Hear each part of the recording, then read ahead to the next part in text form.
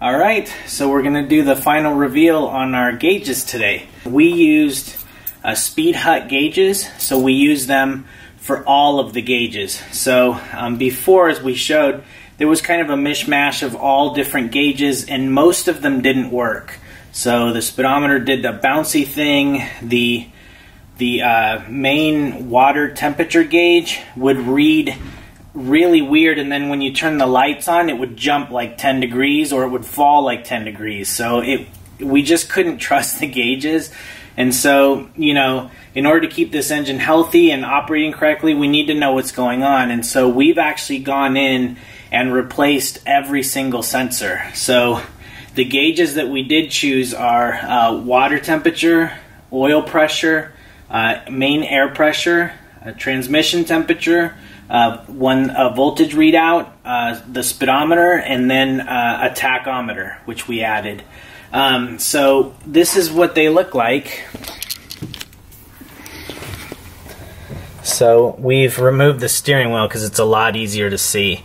So we think they came out pretty great. So a cool thing about Speed Hut is they let you customize all of the different gauges. And so we were able to choose the style of the needle, the color, the way they light up, how much they sweep. So we like the gauges that sweep all the way around. So we chose all gauges that sweep kind of almost all throughout the face, and then as well as the ranges. And so the speedometer is really cool because, as you can see in the gray, it says Rocinante, and that's what we've decided to name our bus. So we were able to put that in the gauge. So this is the tachometer. So our engine only revs to about 2,200 RPM. So 4,000 is maybe a little bit of an overkill, but that's the lowest that they had. So Speed Hut was really great to work with. We had to call them a couple times because they send sensors with their gauges. So all the gauges we got, with the exclusion of RPM, the tachometer, and voltage, all came with a sensor. So a brand new sensor that's the one that they recommend to use. The cost was right around $1,100, I think, for everything.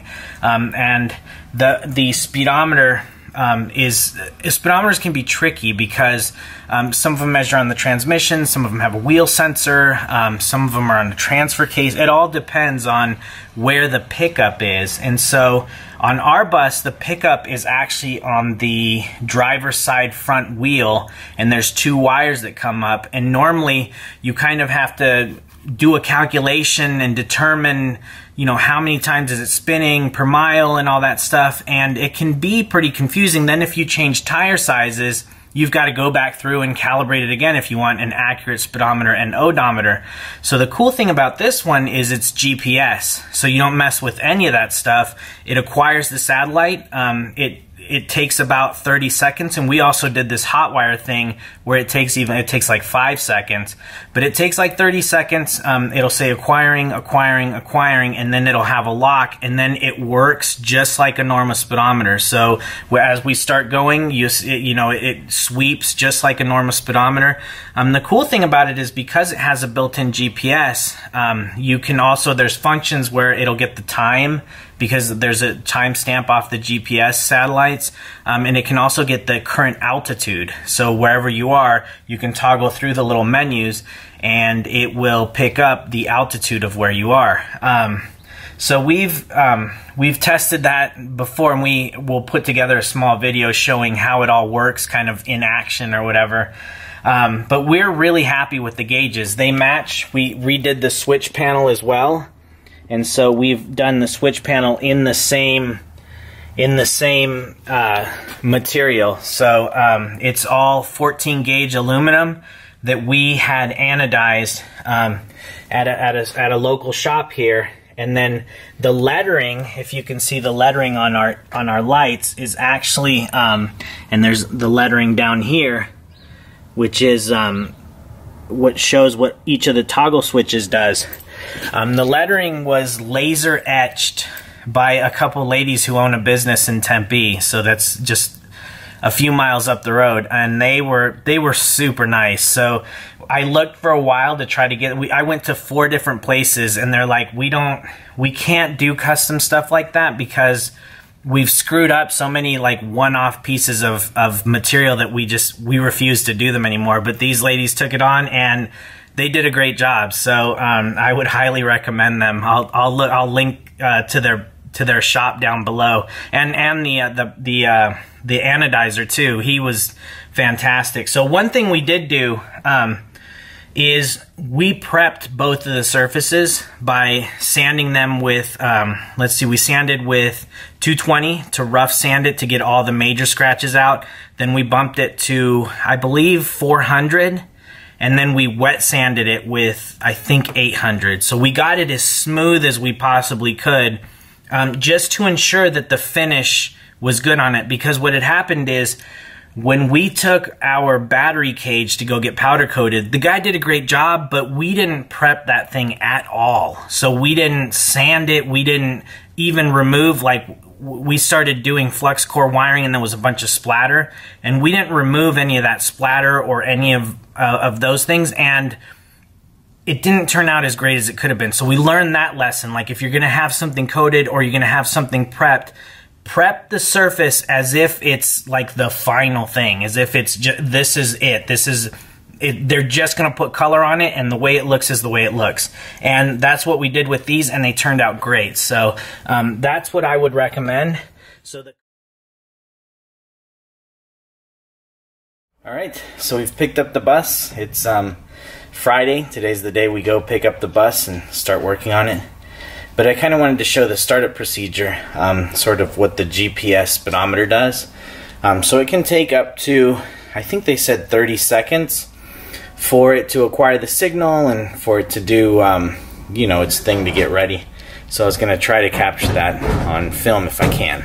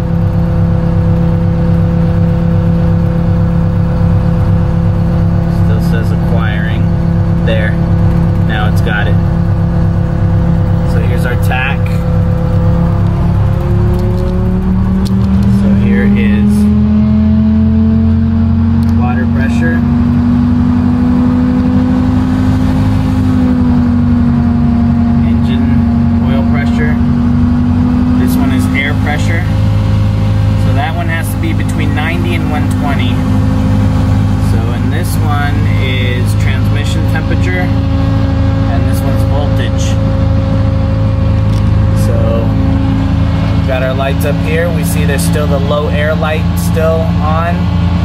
So here's the turn signal. So we've also got our trailer lights on here, the 12 volts.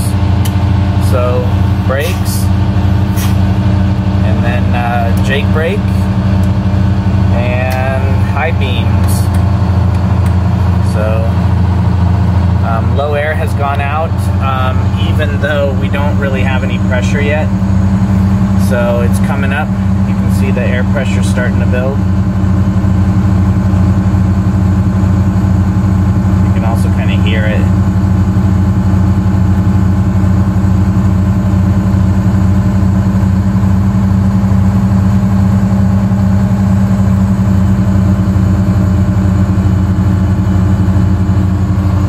So high idle takes the RPM up to about over 900, and so on the speedometer, it's hard to see, I don't know if we can see it here, but we can change to a clock or to elevation, our max miles per hour, the direction we're facing. This is a peak. It shows you what the fastest you went was. It has a function to do a 0 to 60 time. I don't think we'll ever use that. Same with a quarter-mile time. And then there's a way to set the odometer, which we will be doing a little bit later. So probably not today, but a little bit later, so we can kind of keep track of the original miles from the other speedometer. So we've built up a good amount of air pressure, and we're ready to back up now. So we're at just above 90 on the air pressure.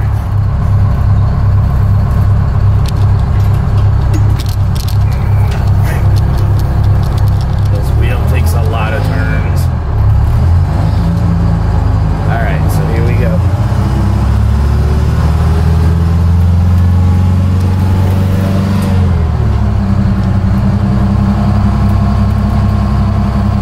Decent job of kind of keeping the speed and not bouncing around. So this is all driven off GPS. We didn't connect any wires to get the reading at all.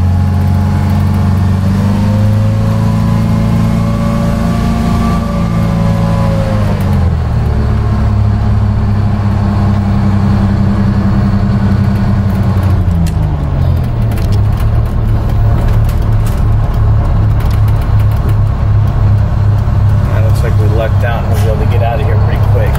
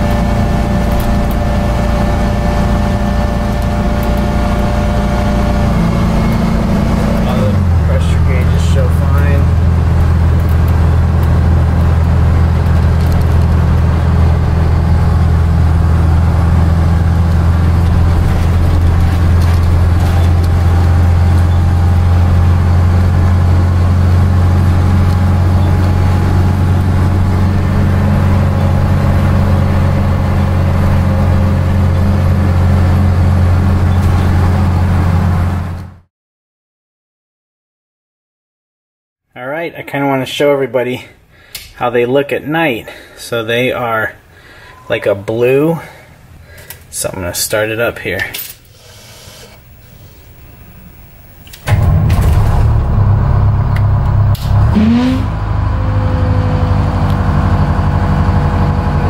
Start it up. You see that it says acquiring.